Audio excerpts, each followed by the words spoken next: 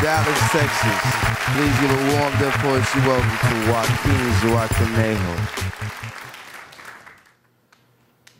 This is a suit. Specific litigation representing we, the Chicano nation, we, La Raza, we, the descendants of Joaquin Murrieta, and we bring this suit in his name. In 1851, when the American Western movement was sweeping over this land like a bad wave engulfing all, one Sonoran miner resisted.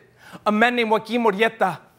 The Americans burned his house down, stole his gold mine, murdered his children, raped and murdered his wife in front of him, beat him with whips, and then let him live to tell of what would happen to those that resisted.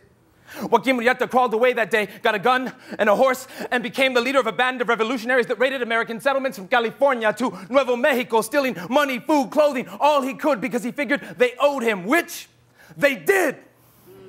He gave all that he stole to the struggling campesinos of the region. They called him the Robin Hood of El Dorado.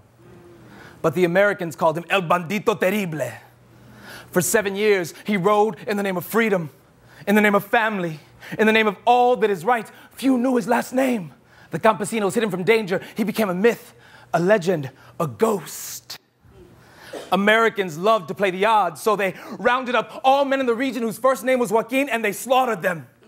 Countless men died, hands tied to firing posts, lips sealed as bullets pierced flesh, refusing to say they were not Joaquin. The Spanish word for this? Unidad. Unity.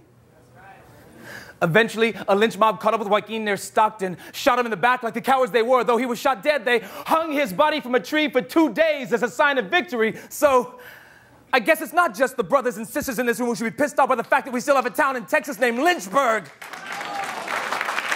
They decapitated the corpse and impaled the head and torso on 2 wooden stakes for all to see. Hidden by the cloak of darkness, the campesinos climbed up and pulled down the head and body of Joaquin, took it to a secret place for proper burial. To this day, no one knows for certain exactly where he's buried. Don't you see? This is why it is sacred. Not because it is my name, but because it was his. My grandfather named me Joaquin as a reminder that there are things in this life worth fighting for, that there are things in this life worth living for, that there are things in this life worth dying for. This is a suit. Specific litigation representing we, the Chicano nation, we, La Raza, we, the descendants of Joaquin Murrieta, and we bring this suit in his name.